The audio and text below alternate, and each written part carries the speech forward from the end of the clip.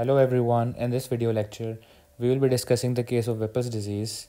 First, we will discuss some high yield points about the Whipple's disease and then we will move on to the high yield questions. So if we define Whipple's disease, it is defined as a rare systemic disease caused by chronic infection with the gram-positive bacillus called Tropharema whippleyi. So guys, basically this is a chronic infection which is caused by a bacterium that is Tropharema whippleyi, which is a gram-positive bacterium, and it's a systemic disease, which means that it involves multiple organs. Also, it's a chronic infection, it's a long-term infection.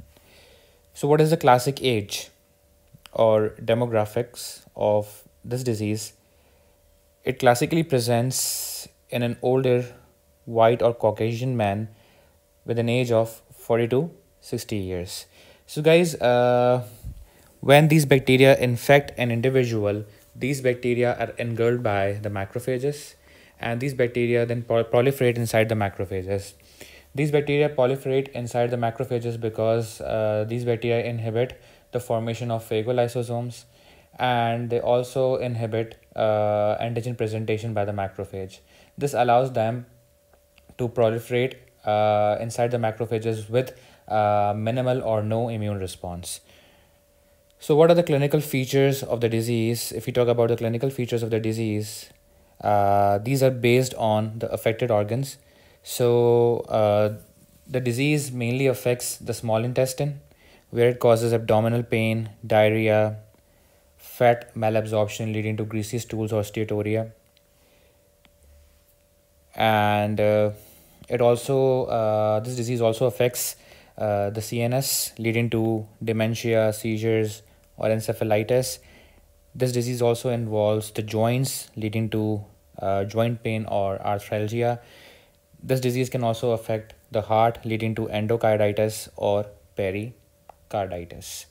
So guys, diagnosis of the disease is made by the biopsy of the small intestine followed by histopathology.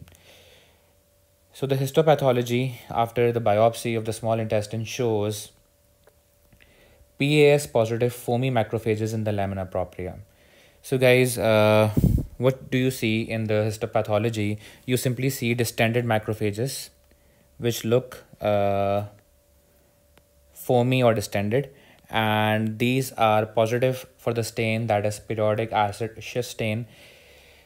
These macrophages are found in the lamina propria. These are distended because of the proliferation of the Tropharema whippleyi in these cells, and this is the classic histological feature of the Whipple's disease.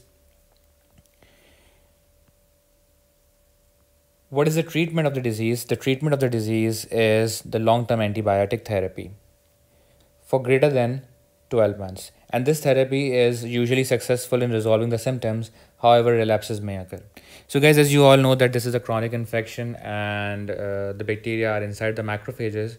So you need a very long term antibiotic therapy to kill all the bacteria and resolve the symptoms.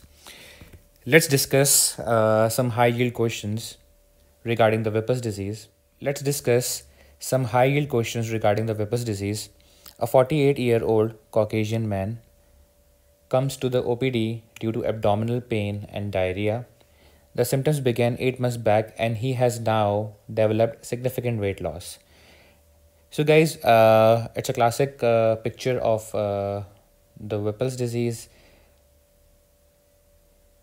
as there is a 48-year-old Caucasian male with abdominal pain, diarrhea, and there is significant weight loss. So this is suggestive of what? The Whipple's disease. We can also see that the intestinal biopsy is performed and periodic acid Schiff stained section is shown in the image below. So in the image below, which is the staining of the specimen with the PS stain, it shows PS positive foamy macrophages. So this is a classic case of Whipple's disease. The patient's symptoms are most commonly due to, the answer is chronic bacterial infection, because the Whipple's disease is the chronic bacterial infection. So guys, this is a two-step question. The question 2, which is the second step of the first question, states that this disease also presents with greasy stools due to fat malabsorption. What is the best explanation for the fat malabsorption in this case? So guys, you should know that the fat malabsorption in the Whipple's disease occurs due to the blockage of lymphatic channels due to the buildup of infected macrophages. So as we all know that macrophages are infected with the bacteria, and when these macrophages they enter the lymphatic channels, they are distended, and too many macrophages can block the lymphatic channels, leading to the fat malabsorption. As you all know that fats are absorbed in the lacteals, which are the lymph vessels in the villi. So these can be blocked, leading to fat malabsorption. And this fat malabsorption leads to the greasy stools or the steatorrhea, and also abdominal pain and diarrhea, which eventually in the long term leads to the weight loss. Let's move to the question number 3. A 46-year-old man comes to the OPD due to 6 months history of abdominal pain and greasy stools. He has lost 6 kgs in the past 6 months. The patient has pain in the knee and wrist joints. Duodenal biopsies performed. Microscopic examination shows PS positive distended macrophages in the lamina propria.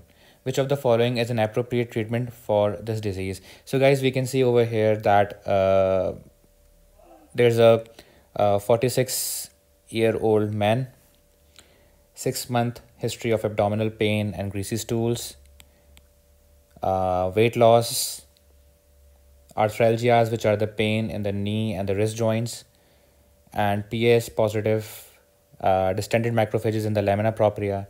So this is a classic case of Whipple's disease. And what is the appropriate treatment for the disease? As you all know that the appropriate treatment for the disease is the antibiotic. So antibiotic therapy, long-term antibiotic therapy for usually greater than 12 months is helpful in resolving the symptoms. Thank you so much for watching.